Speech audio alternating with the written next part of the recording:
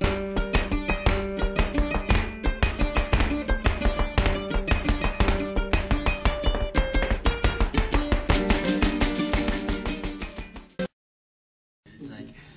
and I, we've known each other for so long. It's Leo, who's obviously a massively successful actor, hasn't produced a movie before. So it really was, the whole thing was just challenging, the idea of it. Plus knowing that it's not such a it's not like necessarily very commercial. I mean, it could be, or it's sort of it's dark. The whole thing was just felt very risky, and there's something that feels good about taking chances and putting yourself out there.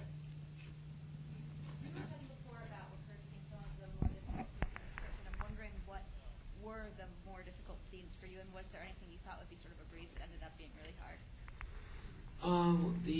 Let's see, what I'm trying to think. There were just days, where just days that you look and you think, okay, how are we gonna do this?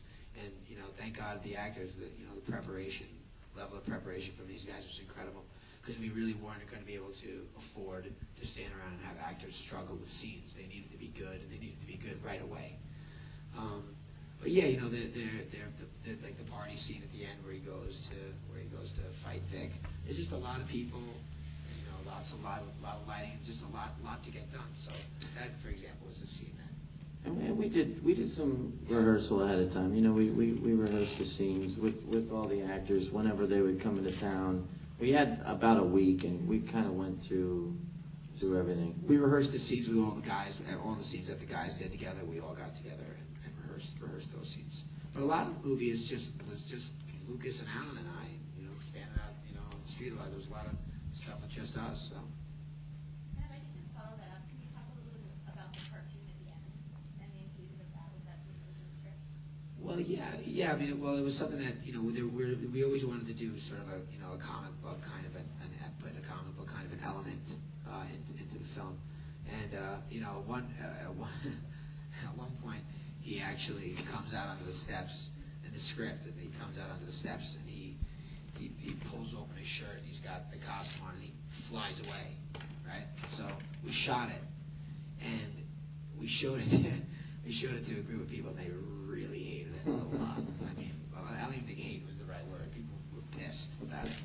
So we were just trying to figure out a way, and also the fact that it ends as like a graphic novel, it almost kind of, because there are moments of the film where it's kind of like surreal and sort of dreamy. I think it just gave us license, because that's what we were looking for with the comic book thing, to give us a little license to stretch things and put things out there.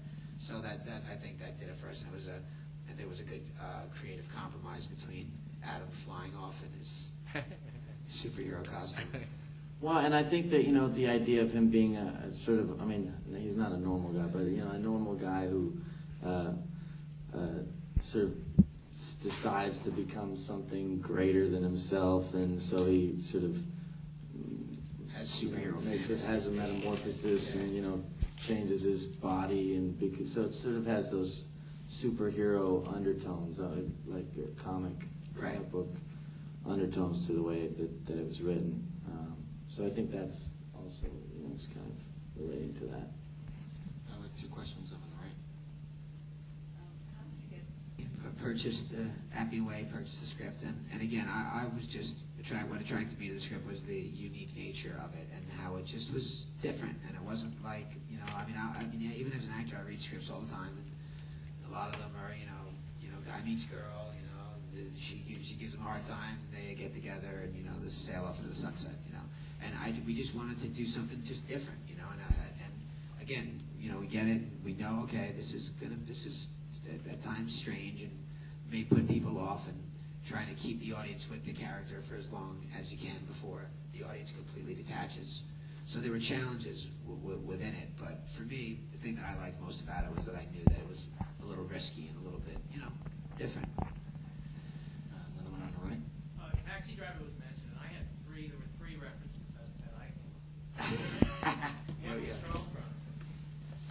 Right. The second, which someone just mentioned, was I was going to mention The Dangerous Lives of Overlords, because that did the animation, the Right. novel thing. And the other one was when his character's father would come in, the lights would come down, and he would come up. I'm thinking when he's standing over him, that actually was from a pod. I stole that right from Apocalypse Now. So the first one to admit that.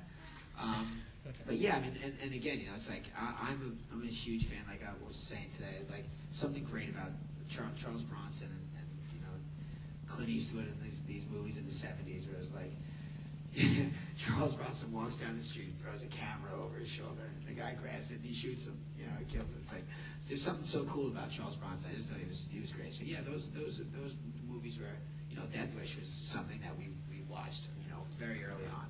You know, it was some, you know, we actually did a photo book, like, and when that I would show to people that I was meeting with, whether they were production designers or people, I would, you know, show them a book of photos and just things that I collected, and there was a lot of Death Wish kind of memorabilia in my little collection. Yeah. Okay, we took our last question right in the front. Last question? Wow. I know, right? I guess in conclusion, do you have any funny anecdotes? It sounds like a fun set. And lessons learned, because a lot of us want to be filmmakers. We want to be here next year, too.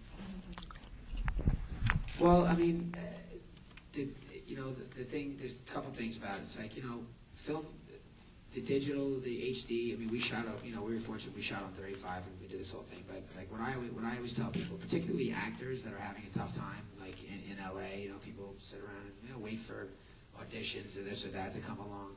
There really is no excuses anymore. The technology has come so far that if you really want to make a movie, you go make a movie. And it's easy to not do it. And if it were easy, everybody would be doing it. It's hard, it's difficult. And, you know, I was saying, we shot for 27 days, and I spent 27 of those days feeling like my career was over.